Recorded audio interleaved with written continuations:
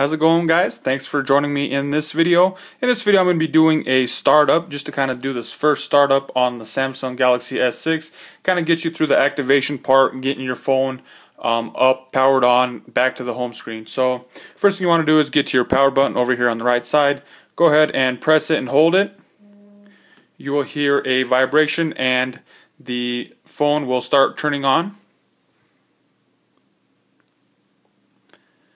And as I go through this startup system, there are several windows that take a little bit longer than others, and for those I may pause the video just to kind of get through those segments. So this video, it might take you a little bit longer than what I show on the actual video to start up your phone. So just kind of keep that in mind as you guys go.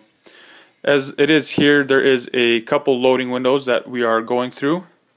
Please wait while we prepare your phone. Then the startup window pops up.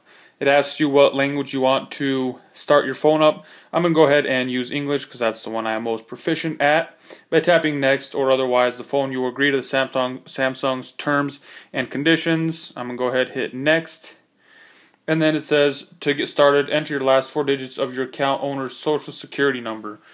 This is something different. I think they are trying to start up your phone, getting it activated kind of through, it's pre-programmed. I'm going to type in my numbers just to see what happens. So there we have it. I have typed in my last 4 of my social. Going to go ahead and hit next. And are you ready to activate? I'm going to go ahead, hit and activate now. And it's saying, oh, we need to deactivate your old phone to activate this one. I actually don't want to activate it. I just went through that process to get me to this page that says use Wi-Fi. I'm going to go ahead and use the Wi-Fi portion. There's just another note. I'm going to hit next. And it pulled up the Wi-Fi that I have here.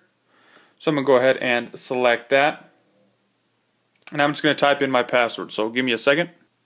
And now that I have my password typed in, I'm going to go ahead and hit connect. It's going to verify the password, check the internet connection, and it's going to go from there. So now that it is accepted, connected, I can hit next. You can connect any of your emails that you have. I'm just going to skip this step. It's just another step. I'll probably make another video of how to link a Gmail or a regular email account to the phone. That'll be in a different video, so I'm going to go ahead and skip that here. And it's checking the connections. This may take up to 2 minutes. I'm going to go ahead and pause and see you in a bit. So there we have it. It's starting to kind of boot itself up. There was a screen, wasn't fast enough. Screen that had skipped, and it skip through a couple more. And then this is just a little warning here. It's saying that if you have another Android device, you can copy your current setup. I'm not going to do it, so I'm going to select no thanks. I'm currently on an iPhone, so I won't be using that. And then it's asking for your Google information. If you have a Gmail, you can sign in. I'm going to go ahead and skip that as well. And it's asking for a name. I'll skip that, leave that blank. Asking for protect your phone for a password. I'm going to do no thanks. I don't want a password or a fingerprint. Sometimes it just seems to just becomes a hassle. So some Google services, scroll down, and I'm going to hit next.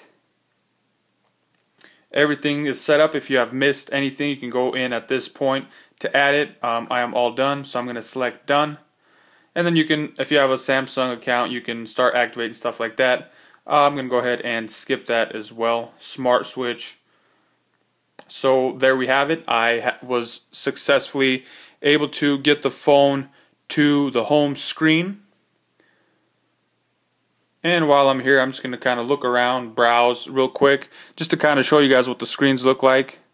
So there is the slide down from the top bar, activation incomplete. I didn't activate the phone. It's just a regular startup to get to the home screen. It's connected to Wi-Fi. Brightness on and off. It kind of gives you an option. They have it in the middle. A few more of the settings. Just going to slide down here. Wi-Fi, location, sound, auto rotate, Bluetooth, stuff like that. There is a flashlight. I'll do a video on that as well. So if you're interested in that, you can take a look about that later. Pretty cool setup, not much different from the Galaxy S7. And I do notice that it's kind of hard to see, so if you weren't able to see some of that, I'm sorry for the bad lighting. This was just more of a startup video than anything, but that's all I got for you guys in this video. If you guys have any comments, questions, concerns, go ahead and put it in the comment section below. I appreciate you guys watching this video. Thanks for watching. Have a nice day.